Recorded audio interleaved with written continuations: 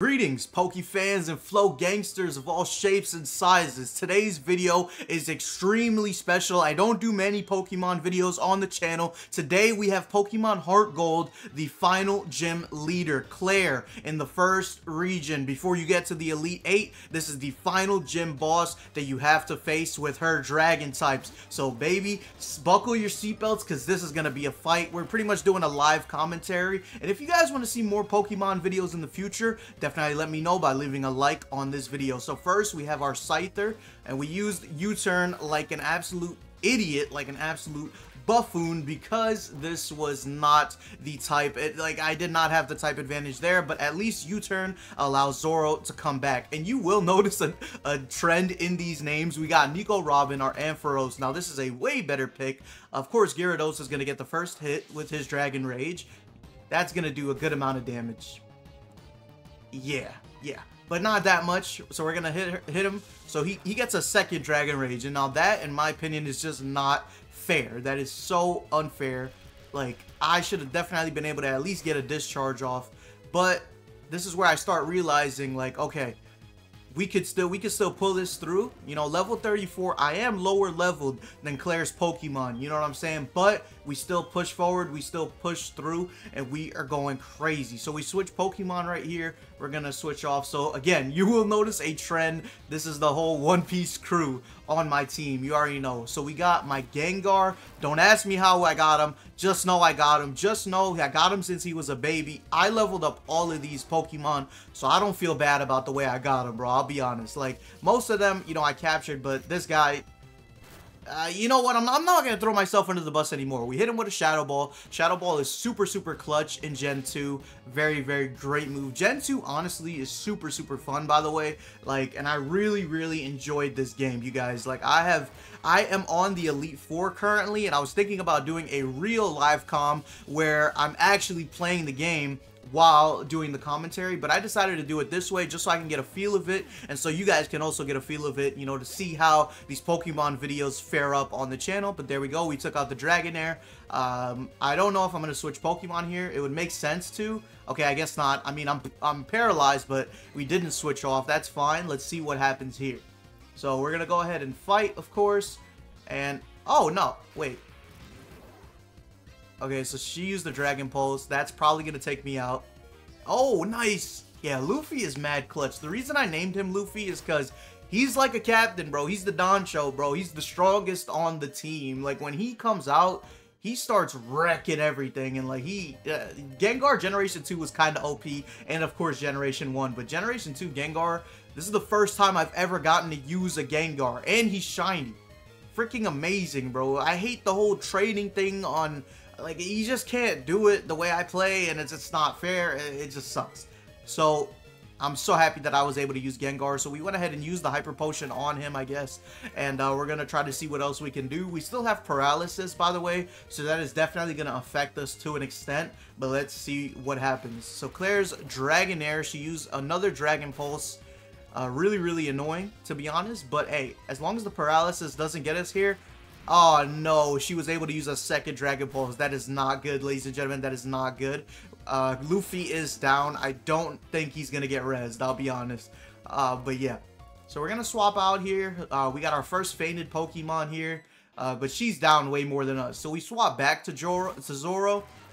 And Joro, you know, I'm watching Wano right now. So, we had to name him after the Wano names. But we went ahead, we had the Quick Claw, so at least she doesn't get another Dragon Pulse or anything crazy like that. We used the Hyper Beam. Hyper Beam is a great move. I'm sure a lot of you guys didn't know Scyther could learn it. I didn't know until I started playing HeartGold, and this is my first time playing HeartGold. I've never played HeartGold. I played Gold in high school, but I never played HeartGold. And I love HeartGold, bro. It's so good. Man, that makes me sound old. I played in high school. But yeah, so we're going to switch out to... What are we doing? What am I doing here? I am trying to find the revive. There we go. Because we want Luffy back. Because we know that Luffy was doing good damage on them. You know, so we want to stick to that. And again, I like to handicap myself in these battles. Because, you know, if you go too hard, it's not like a real tournament versus real players. Like, you will win, especially if you use potions and revives and all that type of stuff. So essentially, I try to use as little Pokemon as possible in these battles. So again, we have another Hyper Beam. That was huge. This second Hyper Beam was absolutely huge. Yeah, did a decent amount of damage. This Dragon Pulse is definitely going to take out our Zoro. Again, he is shiny, bro. Like most of my dudes are shiny, looking great. You know what I'm saying? We're gonna swap out to back to Luffy. So you see what I'm saying when I say I like to use as little Pokemon as possible? We swap back out to Luffy instead of switching out, and I think we're gonna go for a Shadow Ball if I'm not mistaken. I think we're gonna go for a Shadow Ball if I. Okay, there we go. I was about to say. Sometimes you have to take a second to think, you know, assess the situation. But the Shadow Ball was definitely the right play right there. So if he doesn't take me out right here, this Dragonair is going down. I'm telling you. This Dragonair is going absolutely down. So he took me out, unfortunately. So we go back to Robin, our electric type. So we're hoping that we can get first hit here. We don't have a Quick Claw or anything like that. And we didn't get first hit. Now, is this going to take us out? It does not. It leaves us at 5. We use Discharge, and this should, in turn, take out the Dragonair. That attack is not very effective, but sometimes you got to use the not very effective tactics to just take down the opponent quick and easy when they're at a low HP. So we have Kingdra right here. This is a perfect matchup for Nico Robin, in my opinion, but let's see what happens, baby. So one Pokemon left. I'm at 5 HP. I don't know if I'm going to get first hit here, but if we do, it's going to be easy pickings. Nope. So we use Discharge. I should have used Thunder. I don't know why I didn't use Thunder here, because look, it does not do that much damage. Thunder would have potentially taken Kingdra to half HP. I should have definitely used Thunder, but here we go. We got the Hyper Potion on Nico. Again, trying to use as limited Pokemon as possible. We heal her up, get her up there, and she should be in the hundreds back again. Almost fully healed. Oh no, she is fully healed. Nice. Whole 113 points, just like that. The only thing is Kingdra is probably going to get a second move. So Kingdra is going to be able to use 2 separate moves more than likely before I can use 1. Yeah. So that's a big issue. May potentially take us out right here. And Nami will not. I mean, Robin. Okay, no. Hold on. Hold on, fellas. Hold on, fellas. Nice Thunder, baby. Nice Thunder. Now, her Berry is going to, you know, promote her Pokemon up a little bit more. But that's not too bad. Instead of Kingdra being 1 hit, it is now 2 hits. So now I know that. So we are going to go ahead and use another Thunder. But before we're able to do that, she is able to use her Dragon Pulse and take us out inevitably. And unfortunately, Robin does not get her to level 35. That sucked. So we are 3 Pokemon whited out. This is when we're going to start seeing my other Pokemon. So here we have Jinbei. Now, Jinbei is sick, and he literally acts like Jinbei from the anime. He has similar moves to Jinbei. Like, it's actually crazy the way that, like, and Piplup is a really, really great Pokemon to have in this game. I noticed. A really, really great Pokemon. I needed a water type, you know what I'm saying? I picked the worst starter, you know, because I wanted to switch it up. I always pick the fire starter, sometimes the water starter. But this time I picked the grass starter, and I never picked the grass starter. Now, let's see if this takes us out, because I really wanted to showcase you guys Jinbei. Okay, there we go. So, Metal Claw for some reason. Why did I use it? I have no idea. It does absolutely nothing to him. That was a really dumb move. I should have just plucked. If I'm going to use Jinbei, I should have just plucked. That would have definitely done a lot better than Metal Claw, but that was crazy. We're looking for status healers right now. So, we're going to revive, I think, Luffy is my guess. No, Robin. Okay. Makes sense. Makes more sense. So, Kingdra has to recharge after those crazy moves, after those crazy power moves. Hydro Pump missed, thankfully, because Hydro Pump would have probably taken us out, although we're a water type. But Pluck is still not even doing that much. Did I just try to use a water type move against Kingdra? No way I just did that, bro. Oh, this is kind of embarrassing, you guys. That was really embarrassing. What was that? I think I just gave up right there. I knew he was going to faint. So we're going to switch out to Nico Robin. Now, I really wish that we showed my my Dragonair, but I don't think we show it in this battle. But we got another battle coming up after this versus our rival, and I think it's one of the final, if not the final battle against our rival. It was a really great battle, and you guys definitely want to stay tuned for that. But we discharged, and it looks like we took out Claire, baby. So that is Claire done, you guys, and on to the next battle. That was sick. That was absolutely sick. That was the final and 8th gym badge, taking us to the Elite Four. Let's freaking go. Ladies and gentlemen, like I was saying in the previous and prior clip, we are facing our rival for a heated battle. I'm telling you, you're gonna be off your seats for this one.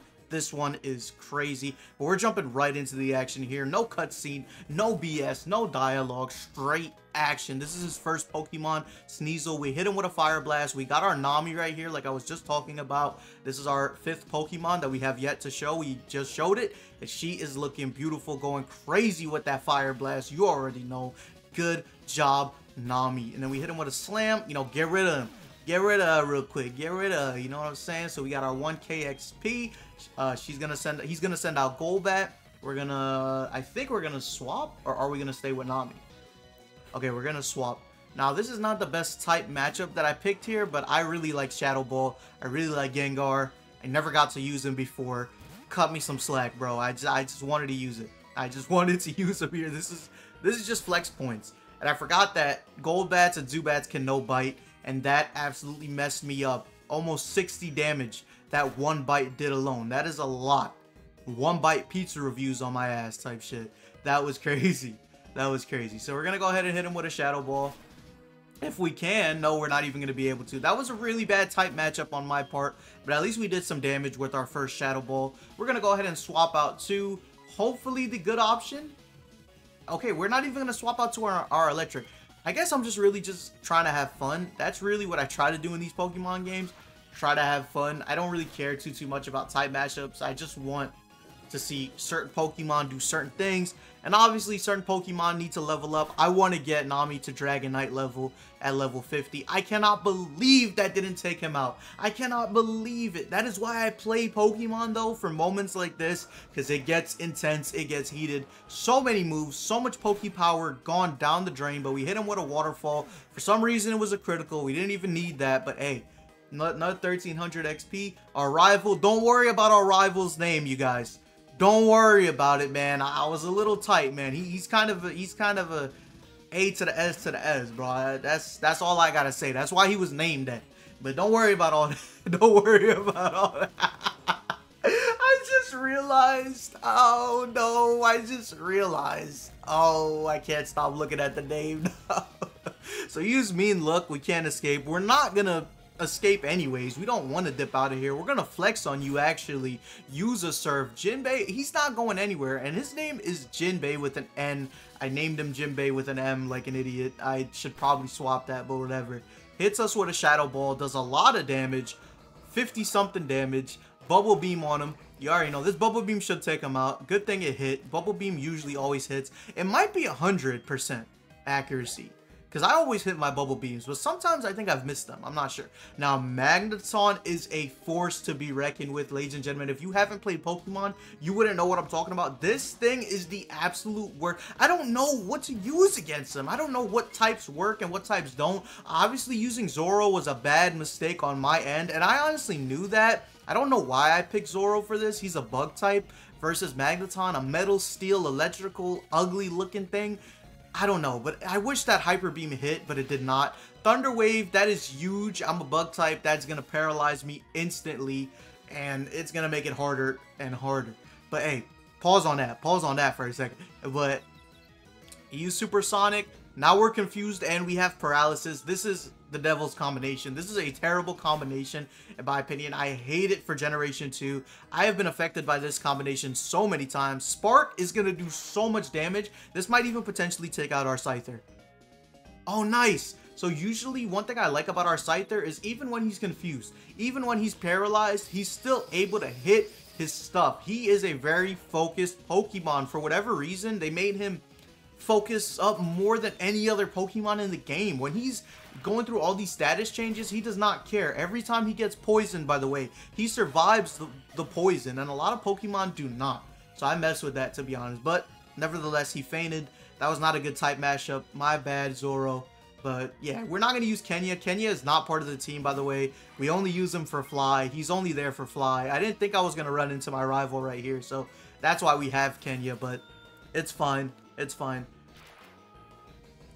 So he's going to hit us with a Spark. That's going to absolutely destroy Jinbei. I feel so bad for him.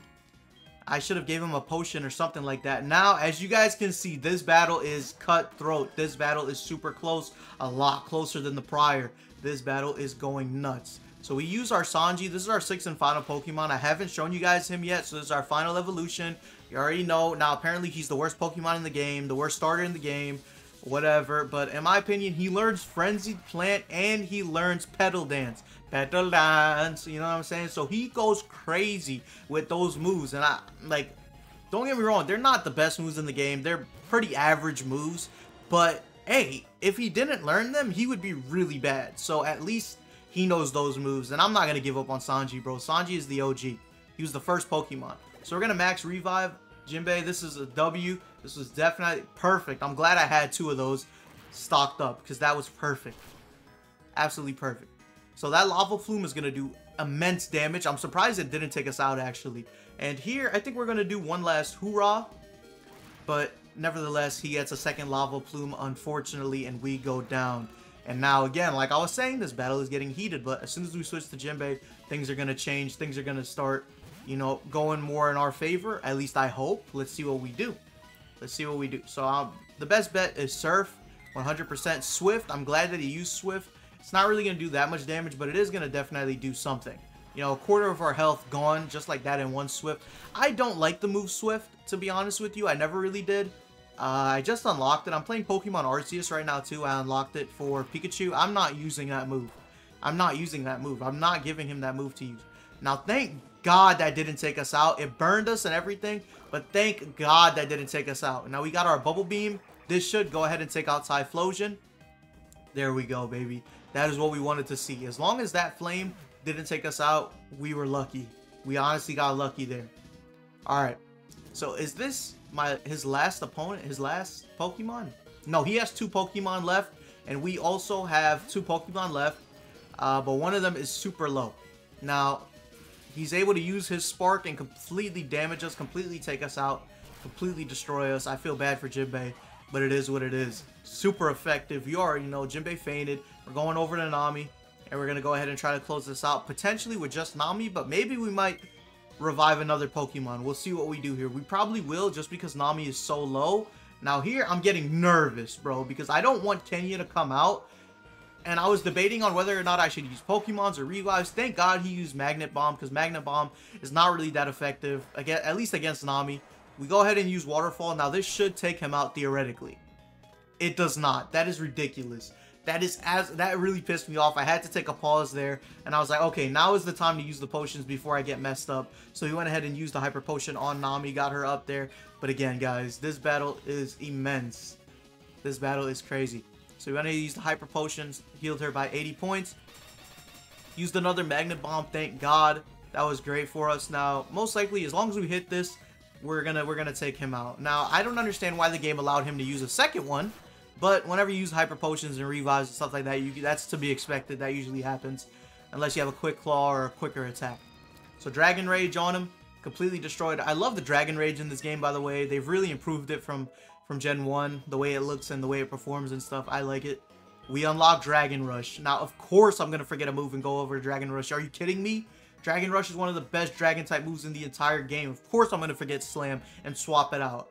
Of course I am. So we learned Dragon Rush. Now, I am trigger happy to use that move. Just keep that in mind. So we have Kadabra here. Now, this guy, he's not good with his Psychic types. He doesn't know how to use Kadabra. Like, it's crazy. But before we do anything here, we're going to go ahead and pop a Res. And we're going to go ahead and Res Kadabra's counter. Now, this is my counter to his counter. Just in case. You know, we don't want to lose this battle. Now, he disabled our Dragon Rage. So now, that leaves us with one option only. Dragon Rush. Inevitably, he is going to get that Psy Beam off. Thank God it doesn't take us out, though. 23 HP. Hit him with a Dragon Rush. And what happens? Well, the rest is history, folks. The W happens. We take the W, we defeat our rival, and we go on to the Elite Four. But he goes there first. We're most likely going to have to face him at least one more time after the Elite Four or before. So I am excited, you guys. If you guys want to see an Elite Four video, let me know down below in the comments. I loved making this video. I love you guys, and I think I want to drop more Pokemon videos. So stay tuned, baby. I love you all. Peace out, Flow Gang.